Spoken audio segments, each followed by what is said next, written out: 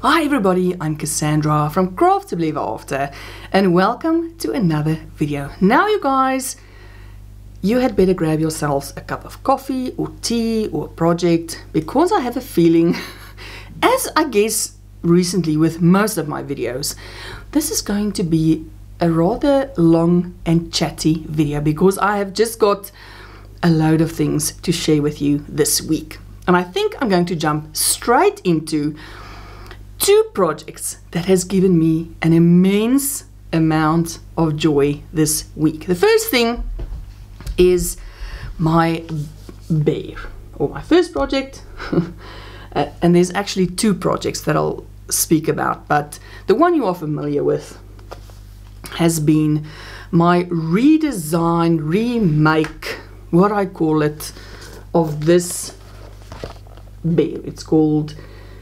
Nancy and Bernard, or Bernard the Bears.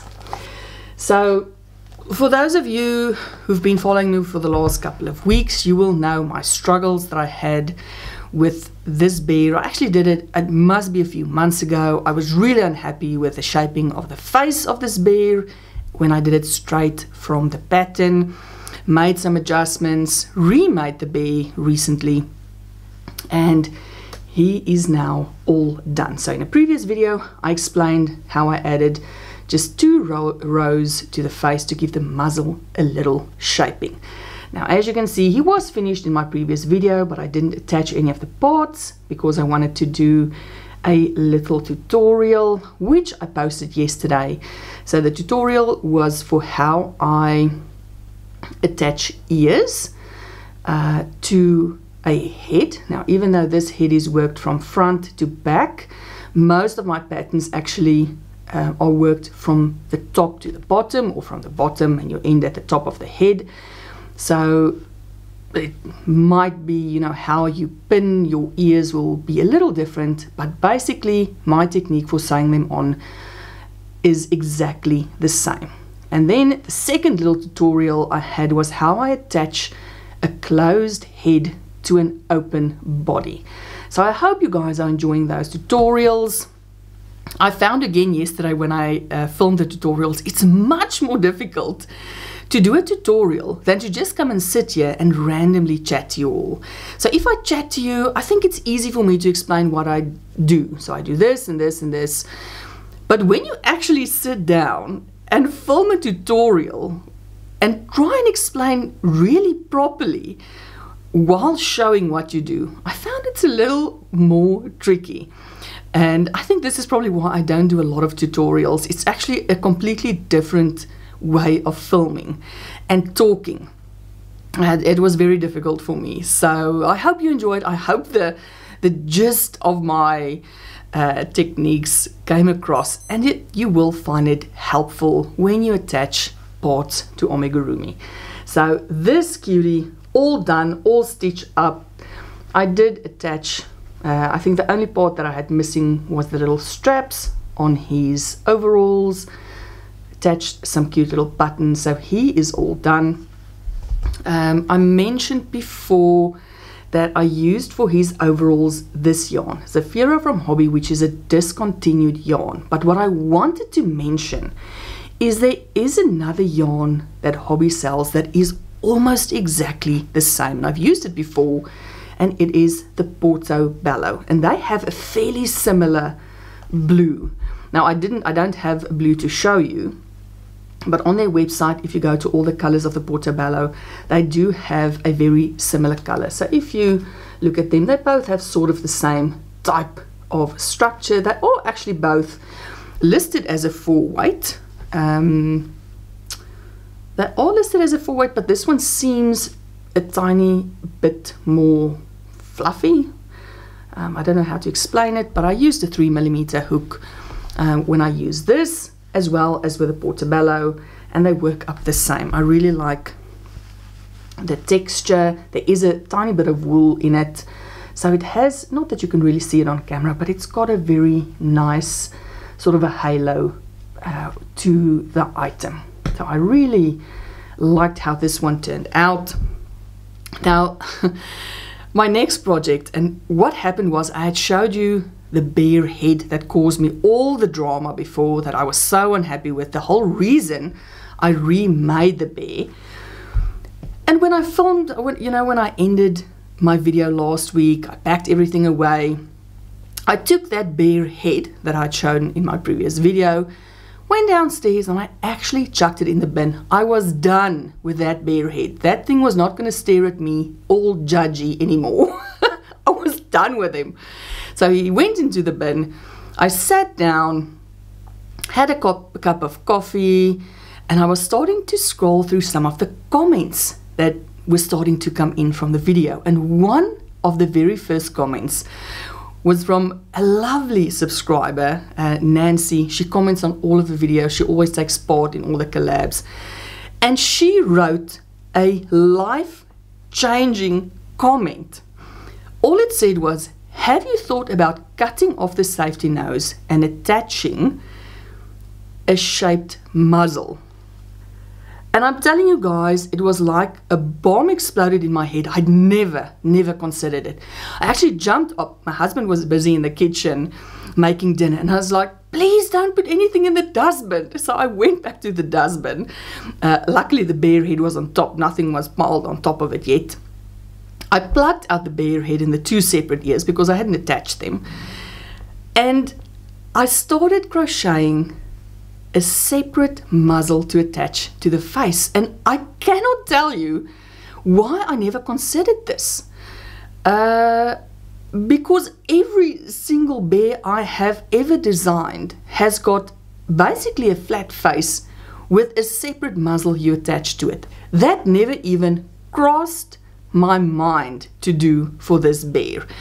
And when Nancy wrote this, I actually wrote back and said, thank you, you literally saved this bear from the bin, and he might actually be completed. It turned out to be a she that got completed, and I will show you this bear now. But that one comment, so believe me when I say, when you give me comments and suggestions, I love it. It is like this one, as I say, life-changing. I couldn't believe it had never even crossed my mind. And this is why I like the interaction of comments, because it is so inspiring. You give me ideas for things that I had just not thought about. So let me show you the bear that literally got rescued from the trash based on a single comment. And this is the bear. So as you can see, all I did, a brilliant suggestion, I made a separate muzzle and I attached it to that annoying flat face that caused me to chuck this head in the bin.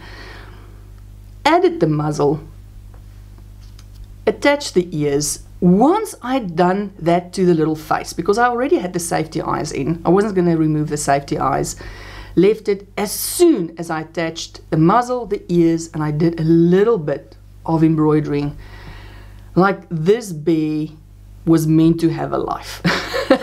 And I started straight away completing the rest of the pattern. So in this case, and it was so interesting when I went back, and I never really noticed it before,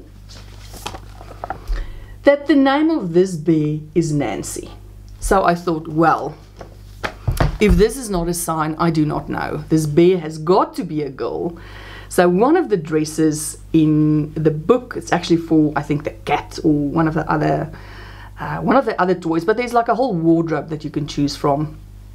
So I decided on this cute little dress. I really liked the shaping. You do a panel with back loops. I had to, because I worked with a slightly thicker yarn than the pattern is designed for in the book. So again, I had to take some artistic liberty. But I finished this cute little dress. In the pattern, or in the book, the pattern actually has some straps, just like with the overalls. It was supposed to have these straps in the back, but I just made two little chains, single crocheted back into it, and I made a little bow. So this is my Nancy bear that got rescued. I can't believe it. This head that has given me headaches for months has now turned into this adorable bear that finally got completed. Like I say, thanks to a brilliant comment by one of you lovely folks. So please keep on giving me these fantastic suggestions. I love hearing it. I love the interaction. This is, and I think, you know, Marsha over at Mimi Makes Keepsakes, she says it perfectly when she says, y'all are my crochet besties. And this is how I feel. Like, this is this crochet group I get together with every week, and we have an exchange of ideas. And this, like I say, last week resulted in the saving of this poor bear from the bin. So I hope you guys enjoyed seeing now 2 bears from this specific book, both of them with adjusted faces, so neither one of them 100% as they are in the book, but just in case you wanted to know, it's from the majority of the pattern were from this book, Cute Crocheted Animals by Emma Varnum. This book is in UK terms, so just be aware if you want to buy this book. I think Emma Varnum has got a few books out. They are in UK terminology. Now, just to show, I did actually make a little poncho. The bear in the book does have a little poncho on, and I really enjoyed making it. But once I put it on, it just didn't fit quite right. So even, you know, it's a little, if I have the front part completely centered, the back part is terribly skew, and no matter what I do, I cannot get it to go straight. So I thought, no, I like this dress enough to just have my little bear just wearing a little summery dress just like this.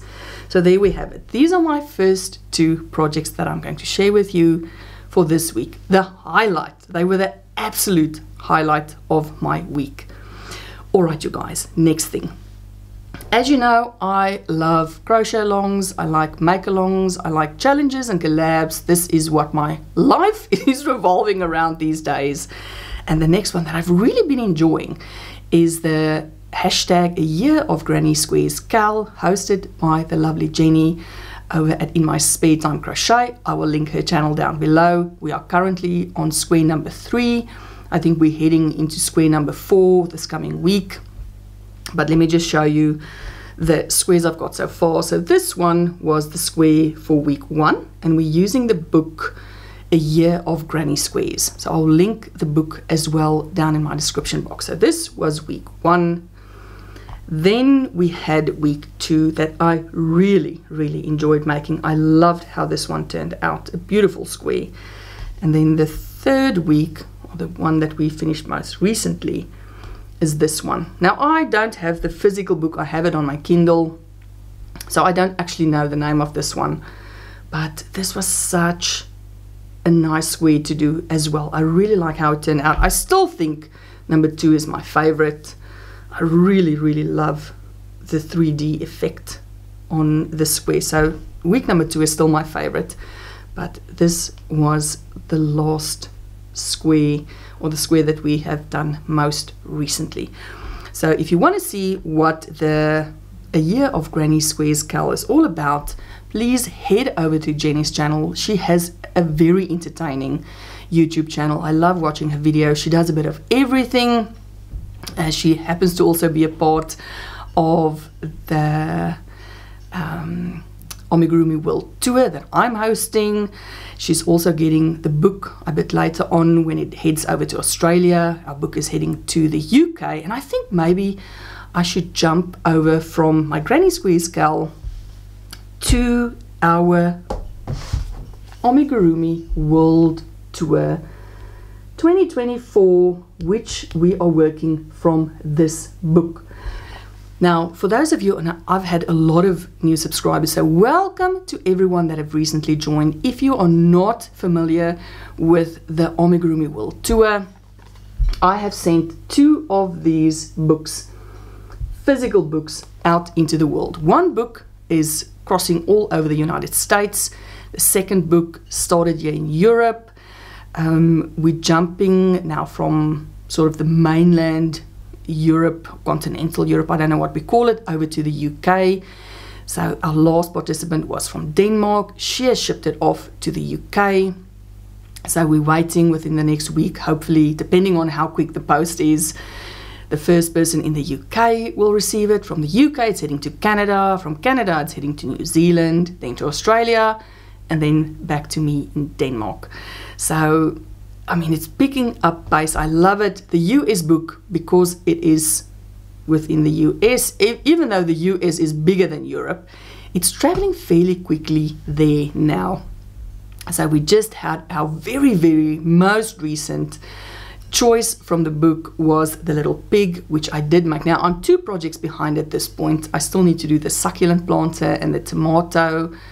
I wonder if the tomato was before the pig, I think.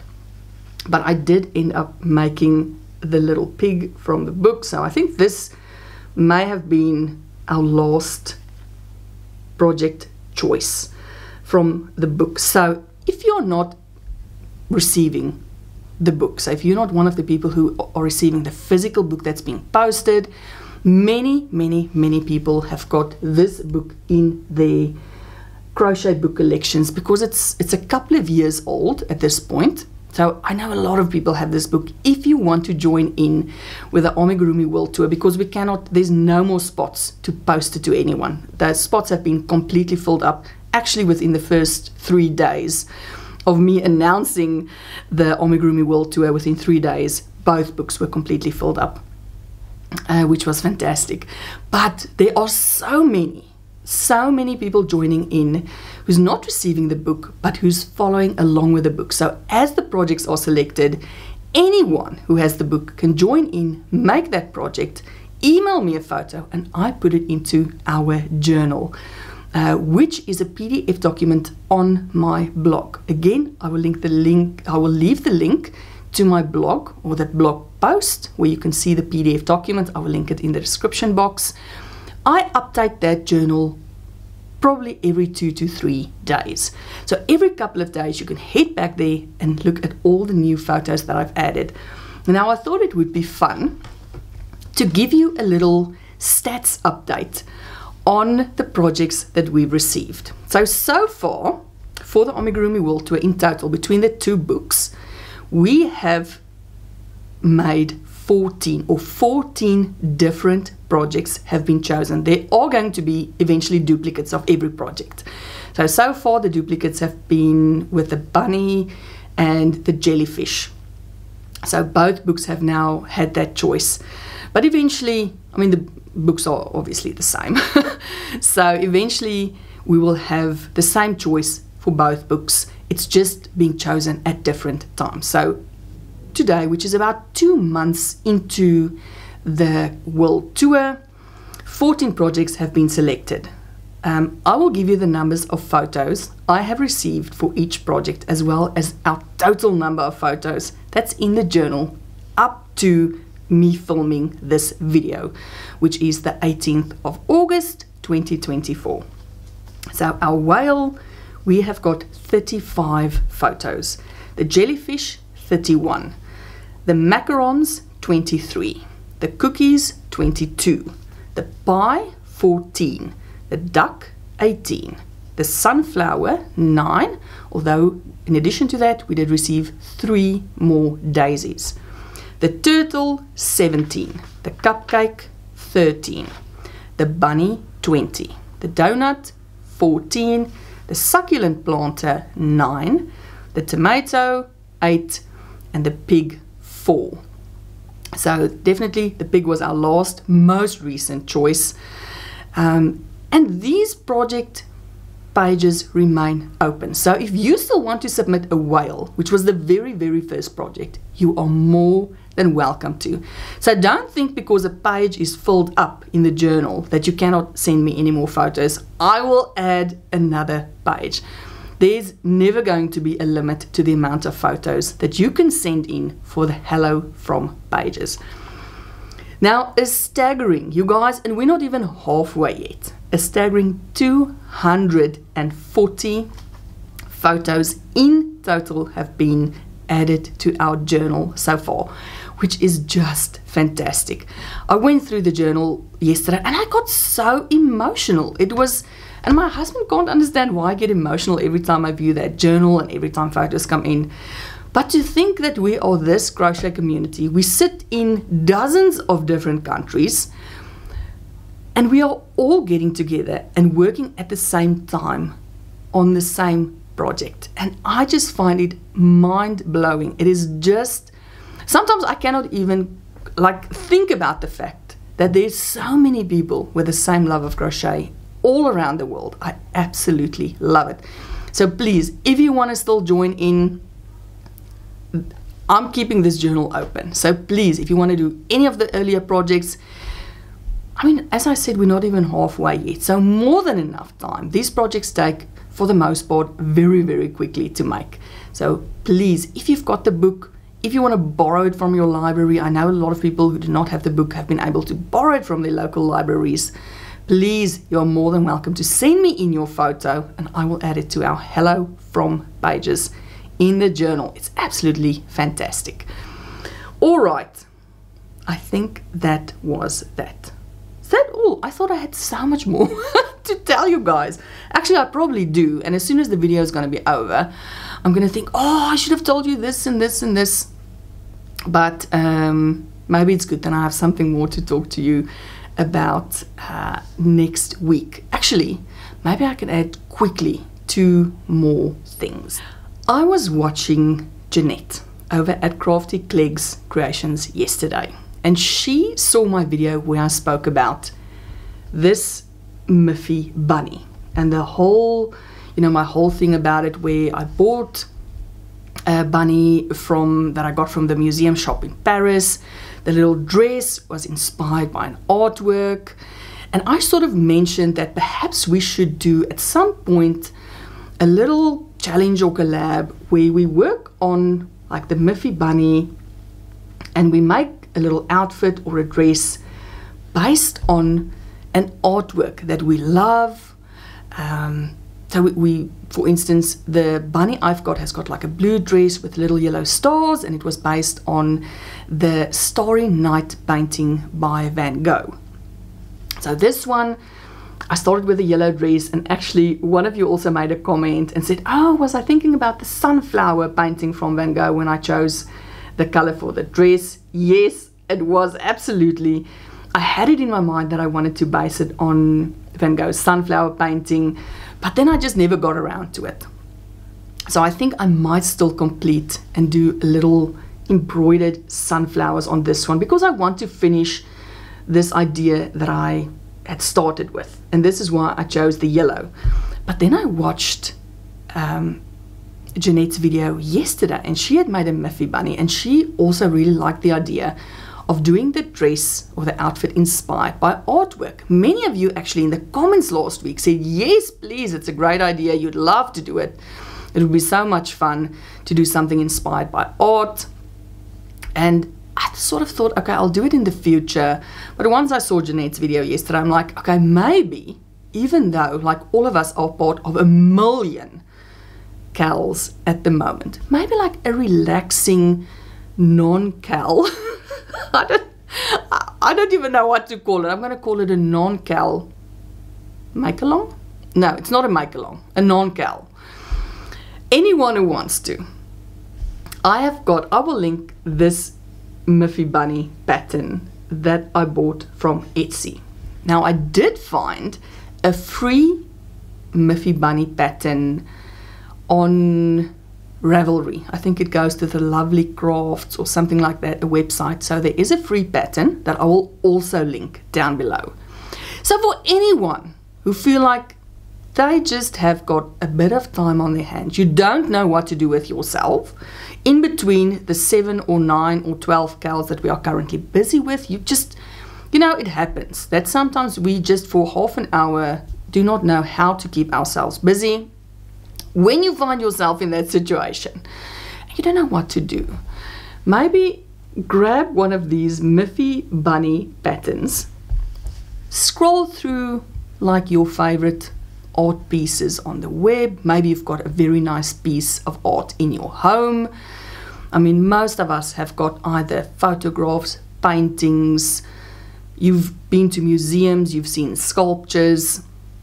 whatever the artwork is that have inspired you at any point in your life.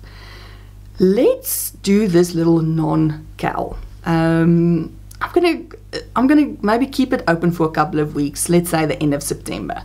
So anyone who feels like they want to make an art-inspired outfit for this Miffy bunny. Now, the Miffy bunny, and someone also mentioned it in the comments, it's based on a children's storybook series by a Dutch author. Now, part of the series, I think there was a different bunny, like a brown bunny as well, and a little bear. Now, I want to see if I can get that little bear pattern. I'll pop a picture on the screen of the brown bunny, the white bunny, and the little bear. It's actually a crochet. It's going to be a crocheted, a photo of 3 crocheted items from the same Miffy story series. So I want to see if I can get maybe that bear pattern, or even if I have to wing it. It doesn't look terribly complicated, but let's see if we can use the Miffy pattern or the Miffy characters and make an outfit or an accessory. It doesn't even have to be a full outfit. So if you want to do a plain bunny with an accessory that's a little sunflower or a little, I don't know, whatever the artwork possibly could be. Let's see if we can get a few bunnies together, and I will do a little slideshow sort of towards the end of September. Like I say, like the last thing I need in my life is another cowl. So I'm calling it the Miffy non-cowl art-inspired challenge. I know, you guys put up with me and all my crazy ideas. I love it. Thank you. I know a lot of you are going to jump on and join me in this. Now that I think of jumping on, you guys, I'm sorry, my brain is just all over the place. I'm actually going to add the second thing that I was thinking about earlier. A few of you, and this is jumping from being inspired by something to being inspired by something else. Well, a lot of you have recently purchased my Sammy the Swim Time Bear pattern. Now, I've only got 3 patterns on Etsy and Ravelry, but the most recent one has been Sammy the Swim Time Bear, and a lot of you have given a lot of love to Sammy the Swim Time Bear. Now, what I wanted to share with you is just like a few photos that were sent to me recently, or where I've been tagged in, where you guys have adapted the Sammy the Swim Time Bear pattern into something else. So you used the base bear, but you added your own touch to it. And I actually made notes. This is why I was thinking about it, because I wanted to mention it at some point. So I'm going to put some photos on here of the Sammy the Swim Time Bear pattern and just tell you a little bit the backstory of this. So I wanted to share, you know, the things that give me joy. You guys, you support me with my patterns and my crazy ideas and my collabs, my challenges and my cowls. And in between all of that, you use my patterns, you know, you buy them and you change them, and they give me so much joy to see it. And I wanted to share it on the channel as well. So any one of you who make any of my patterns, now obviously there's a lot more people who's used my patterns before. These are just some recent ones that I thought were so cute. I had to share it with you all. The first one I'm going to pop up on the screen. I'm just going to move to the side a bit. Let me just shift my camera focus a bit. All right. The first one comes from Hillary. Now, she made Sammy the Swim Time Bear for her great-granddaughter. They went to Paris during the Olympics, and they were going to visit, I think, Disney World as well.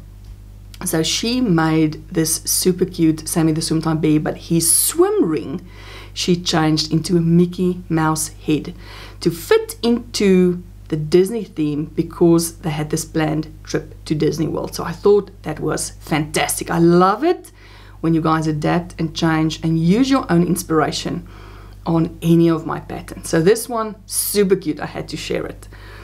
Next, and these 3, actually a lot of you would have seen, they were part of Lee over at Lee Max Army Olympics series, but they were all made from the Sammy the Swim Time Bear pattern, and it was Bonnie Tyler.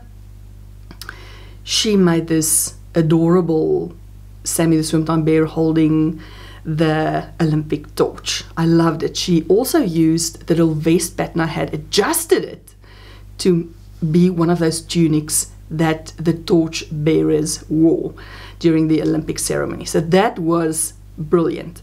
The next one is Mary Rose. Now Mary Rose does a lot. I think she participates in every single book club, challenge, collab that I put out there. She's part of it all. She's, I think, been with the channel from the very start, which is now more than 2 years. And she made this adorable swim inspired look for her little bear. She took it with, you know, the background being the swimming pool. Just, I loved it.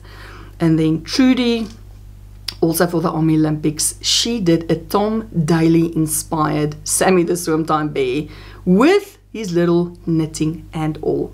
It was so lovely to see.